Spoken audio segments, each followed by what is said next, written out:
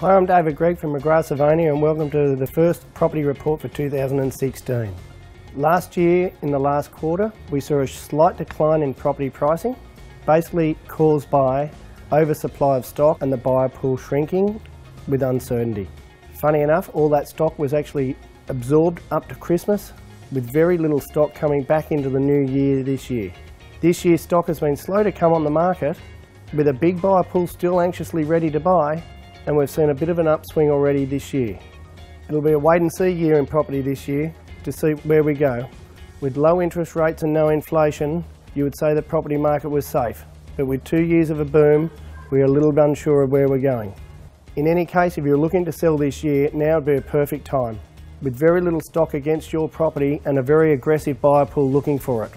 If you need any assistance in buying or selling property this year, please don't hesitate to contact myself.